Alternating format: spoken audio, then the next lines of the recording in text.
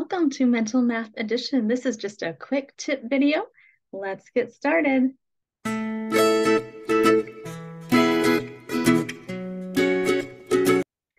Let me ask you a question. Do you think that you could solve this equation, 9 plus 3 plus 1 plus 7 plus 2 in your head?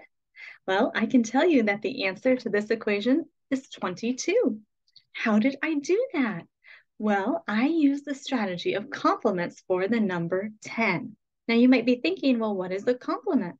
Complements are numbers that fit together perfectly to make a complete whole or a complete set. And I have my complements for the number 10 memorized. These are the two numbers that add together to total 10. We have 1 and 9, 2 and 8, 3 and 7, 4 and 6, 5 and 5, 6 and 4, 7 and 3, 8, 2, 9 and 1.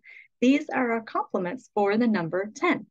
So when I looked at this equation, I did not add in order. Instead of adding 9 plus 3, I looked for complements of 10 first. And I thought, oh, I see some complements. 9 and 1 make 10, and 3 and 7 make 10. So then all I had to do was add 10 plus 10 in my head, which gives me 20. And then I added this 2. 20 plus 2 is 22. It's that easy. Would you like to give it a try? See if you can solve this equation. Look for those complements of 10 and then add. What do you think the answer is?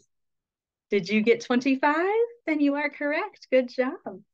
Can you find the complements for the number 10? 6 and 4, that's right. 6 and 4 make 10, and 1 and 9 make 10. So we have, again, 10 plus 10, which is 20.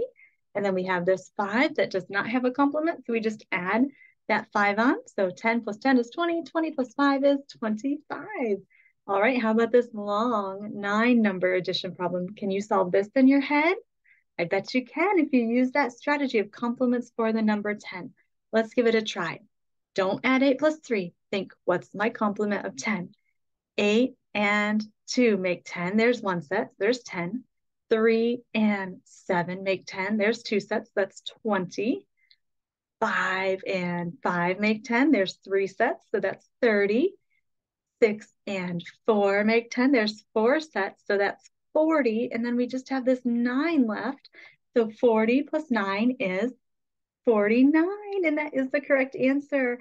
If you didn't get that, that's okay. Just keep practicing. Look for those complements of 10 and then add your 10s together first. And then add any extra numbers. And you'll be solving equations in your head so quickly. Well, that is it for today's Mental Math Edition quick tip. I hope that you find this strategy not only helpful, but a lot of fun. I think that you will be impressed as you get your complements for the number 10 memorized, how easily and quickly you'll be able to solve some of these longer addition problems in your head.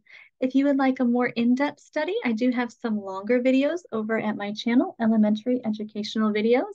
Thank you so much for joining me today.